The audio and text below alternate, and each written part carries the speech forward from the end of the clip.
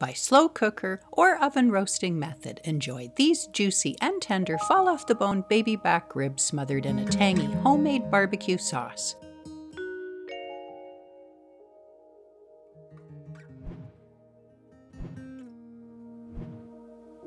I'm preparing 10 pounds of pork back ribs with a collection of ingredients all mixed together to make my favorite back rib barbecue sauce. I have my slow cooker ready to see how these ribs turn out with this cooking method. After freeing the ribs from their packaging, I'm rinsing each piece to remove excess fluids from the raw meat. I'm collecting these lengths of ribs in a large metal bowl to divide up into smaller pieces at the cutting board. I usually prepare lengths of ribs whole and uncut, but I'll be cooking them in the slow cooker today. To make the pieces fit, I'll need to divide them up. I'm cutting sections of approximately 3 to 4 ribs. Once all the ribs have been sectioned into smaller pieces, this cutting board goes into the sink to be washed. The next step is key to creating juicy and tender meat that falls off the bone. I have a lot of ribs, maybe too many for this 5-quart cookware. If they don't fit, I'll need a second one. I think this one will do. The lid seems to fit. I'm adding water next.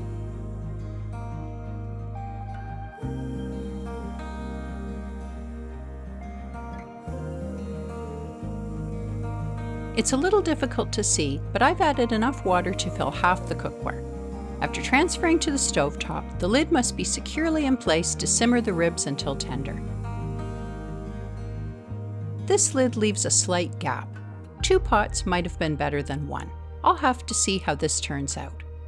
Once the cooking water reaches a boil over high heat, I'll turn the heat down to low to simmer the ribs. In the meantime, I'm collecting my barbecue sauce ingredients to combine them, allowing the flavors to develop.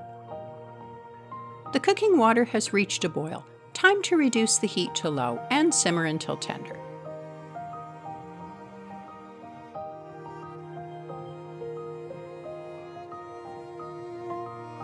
The main ingredient for this barbecue sauce is ketchup. 1½ cups. Next, 3 tablespoons of brown sugar, 3 tablespoons of cider vinegar, 2 tablespoons of dark soy sauce, and a ½ teaspoon of sambal oelek. And one final ingredient I don't have on hand, pineapple juice. I'll use the pineapple juice from this can of sliced pineapple instead, 3/4 cup, and whisk it all together. Time to check on the ribs. Simmering and starting to cook through, but this is going to take a while. I'll leave this meat to simmer for at least an hour. Next, some important flavor notes to add a little zest and tang to this barbecue sauce.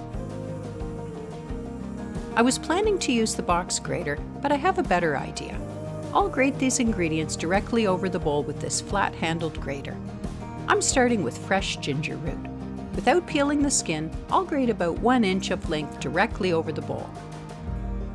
After removing the garlic peel, it's grated next. Then the onion. This is a lot of grating effort.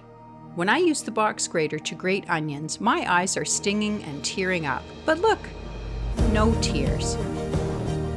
And almost all of the onion has been grated into a fine pulp.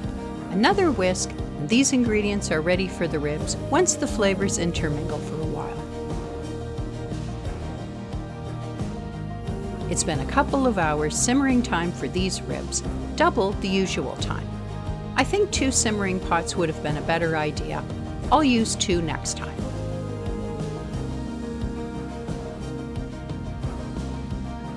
If you find foamy scum from the bones in the simmering water and clinging to the ribs, you might prefer to give the cooked ribs a light rinse in a colander. I do try to skip this step if the scum is minimal, because rinsing does rinse away some of the rib flavor. After collecting the ribs in my large washed metal bowl, I'm draining the excess water before adding the barbecue sauce.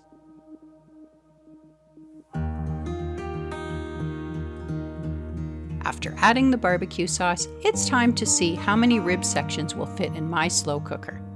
My slow cooker is not very big, only 4 quarts. These rib sections are piled high. I don't think the lid will fit, and there are ribs left over in the metal bowl too. This lid is not fitting well. See the gap?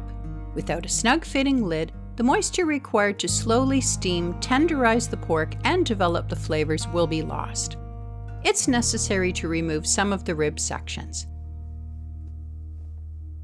That's better. The lid fits nicely. Time to start the slow cooking process. Because the meat is pre-cooked and still warm, I'll start my slow cooker on low.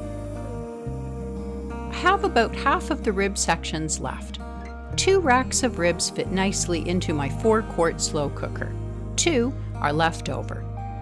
I'll grab my oven roasting pan for the remaining ribs.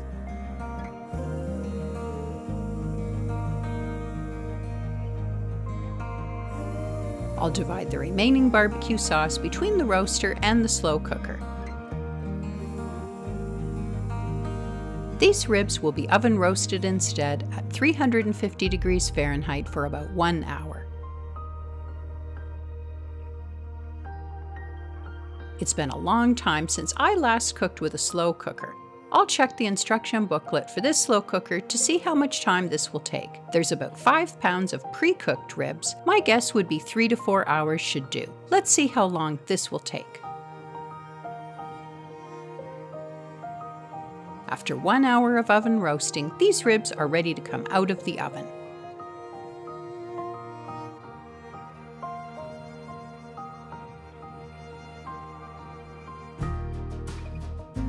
These slow cooker ribs have been in the slow cooker for about 3 hours. Let's see if they're ready. The ribs look amazing, juicy and tender. Time to plate and serve. And this one's for you. Enjoy!